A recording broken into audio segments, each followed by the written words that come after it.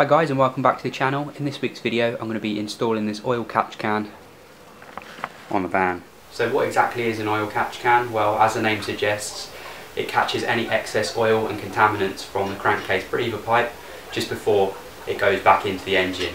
As the engine is running, particularly on its compression and power stroke, we get what's called blow-by, and blow-by is a leakage of combustion gases past the piston rings and cylinder wall into the crankcase, effectively pressurising the crankcase. And we don't want this to happen because we could potentially blow seals and cause engine damage, and we'd have oil leaks.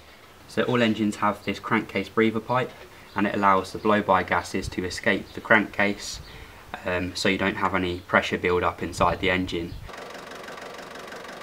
So by fitting an oil catch can, we're stopping the majority of the oil vapours from entering the inlet manifold, and we've blanked off the EGR valve, so the only thing that's going to be going through this intake manifold is air.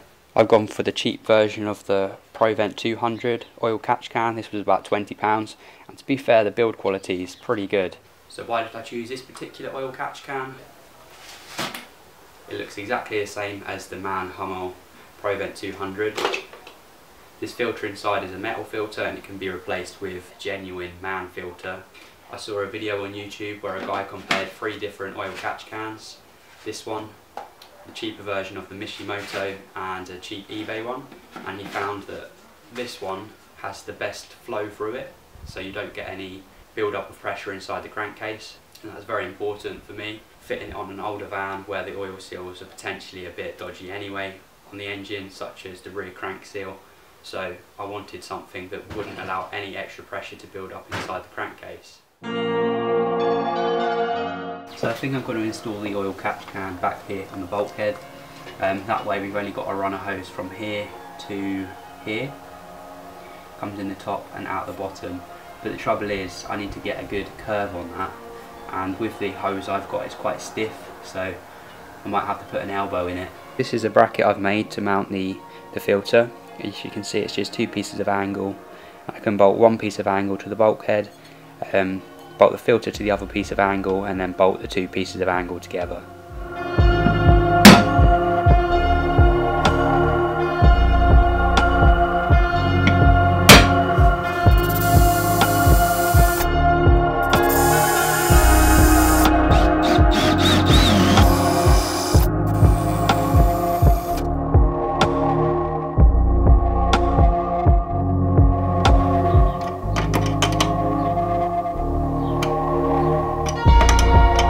With the back plate securely in place, I can get my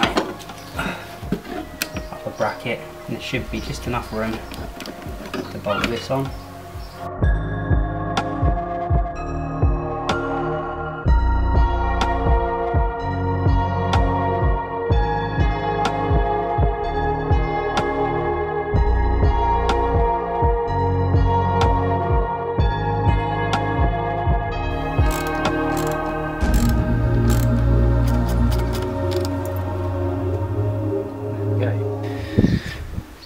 So I've got some of my hose here, and I want to make it so it looks good. I think I can turn this a little bit. It might be better to have it at a slight angle.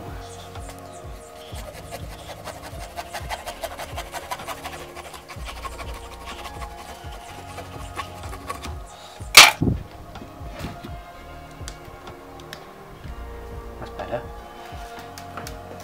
And then what about this one?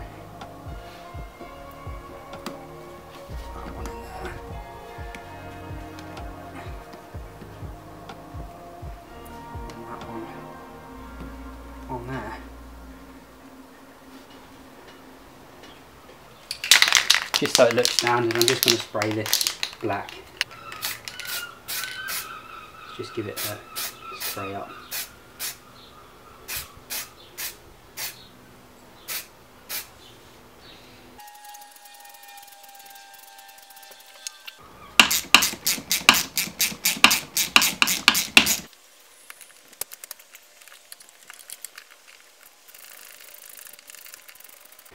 So there we have it.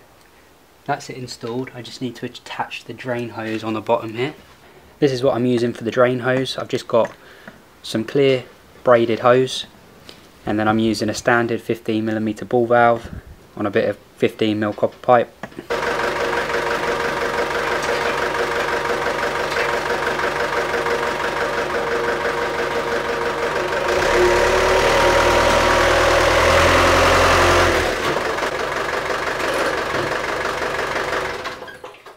I'm just going under here to find a suitable place to mount my drain valve. There we go, a couple of cable ties to secure it down here. And then when I want to drain it, it's as simple as that. So it takes about 100 mils of oil before we have to drain this out.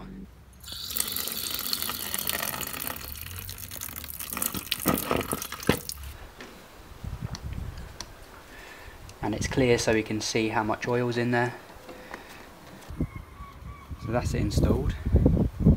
As you can see, the crankcase breather pipe goes to the filter. Any of the oil is caught in this before the air enters back into the engine here. It's got the drain pipe down here with a valve right at the bottom of the van. It looks fairly factory, none of the pipes are touching. There's gaps all around it, and I reused the existing hose so that if ever I want to remove this and just put it back to standard, I can do quite easily. Another problem with these engines is that you get an oil build up inside the inlet manifold and it drains back down into the air filter housing, and then you get oil sitting on the air filter. With the oiled catch can, hopefully that will also mitigate this problem. So with this engine, it's a direct injection, so the injectors spray fuel directly into the cylinder, whereas with a port injection engine, the fuel is sprayed on the back of the intake valves and effectively cleaning the intake valves. So a DI engine is more prone to having carbon deposits build up on the back of the intake valves, and over time that will cause a restricted airflow. I'm at the stage now where I can clean the inlet manifold. I've installed the oil catch can. It's got an EGR valve blanking plate installed so we haven't got any exhaust soot going back down the inlet. So when we do clean the inlet manifold, it should stay nice and clean because we haven't got any contaminants going into the engine anymore. So only time will tell whether this oil catch can actually works. I've reset the trip counter so we can keep track of how many miles we've done, and I keep you updated with how it's getting on and if it's actually caught any oil. Thank you for watching this video. I hope you found it useful and enjoyed watching it. If you did, please don't forget to like and subscribe to my YouTube channel, and hopefully I'll see you in the next one. Take care and bye for now.